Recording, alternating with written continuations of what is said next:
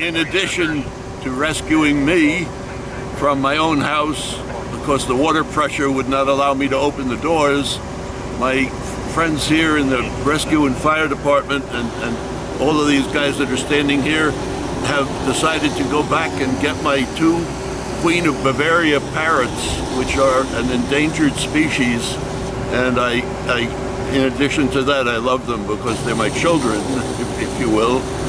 And if we can rescue them, we'll be doing a service to the species, not only to this population, because without the DNA that these 2 can add to the dwindling population in the wild, the species will go extinct. I almost went extinct too, except for the airboat rescue.